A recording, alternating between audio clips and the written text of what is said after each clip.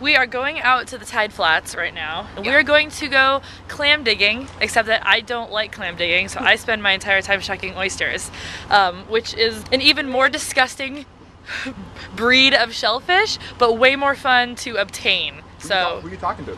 Dad! There's nobody out there. Dad, get out of here. Troll. I know, just trolling my videos. So we're going out there now and we will share with you the joys of oyster shucking. I hope you enjoy it. What were you doing?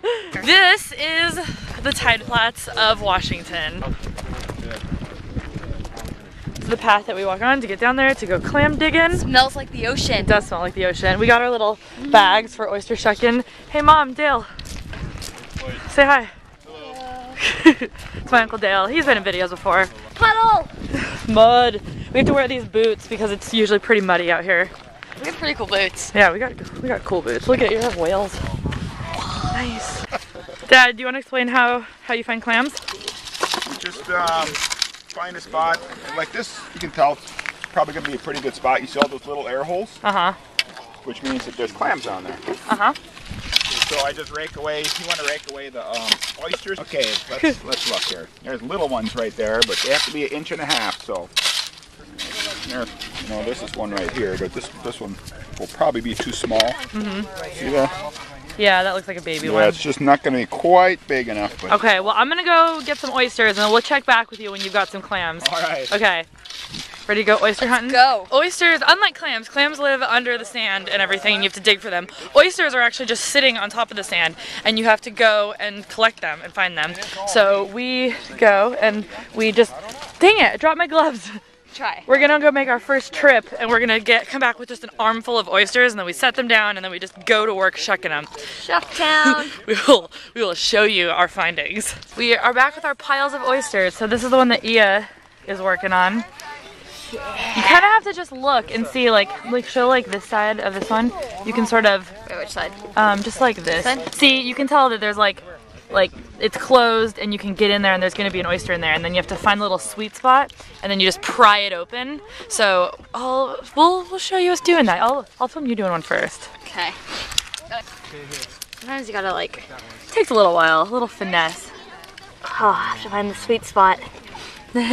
You can see it like juicing a little bit and then you know. Oh. I'm hitting a white spot. Oh, there we go. Ugh. Sometimes it's better to start like down here a little bit because then you can sort of see. This is hard. Well, in the meantime, this is my pile of oysters that I brought back. I got about 7 of them. Oh, what? What'd you find? I got hermit crab? No, I don't know. It like looked like a crazy insect. There's lots of stuff living in my oyster bed. All right, there we go. It's coming open. Come on, baby. As much camping as I did. Oh. Ew. Gross. There, and then you pry it open, and then there it is. That's the oyster. And then we have a little bucket. How do you like clam digging? Yeah, just get how to do that. You just find things that look like this, and you bring them open and Get out of here. bring them over. They're all empty. Well, you have to find the live ones. All right, Ia's first oyster. Look, Yum. this one. That one? It's a little small, but that's perfect. If you find ones like that are a little bit bigger, then those are perfect. And there's lots of little snails on it. Those are barnacles. We are going to open these. You got to get right in here. There's like these lines, and then you just stick your knife in until you find that, yeah, see the water starts coming out, and you just, boom. Ia's got one. Look at this. See?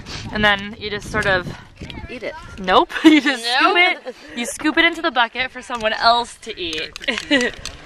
Well, it's not cooked. You have to eat it when it's cooked. I see. Wise woman. So we have our little oyster station here, and these are the ones that we haven't shucked yet, and then those are all the empties over there.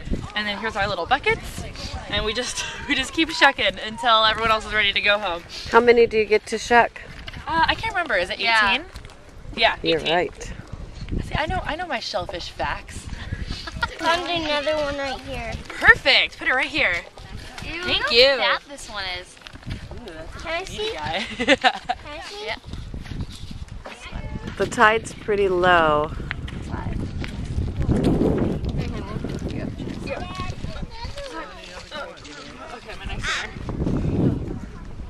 Okay, this is what it looks like in the bag right here. I don't even remember shucking 20 oysters. I think I just like got in the zone and it just happened. Yeah. I took a break. Hey Xander, Xander, what do you got there?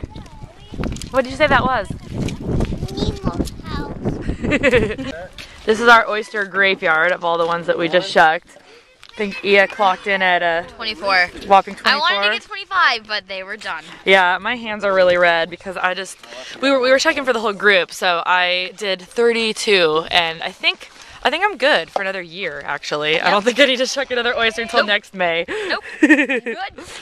We're heading up. We're going back home. Well, back to the campground. It's home. Yeah. It's home.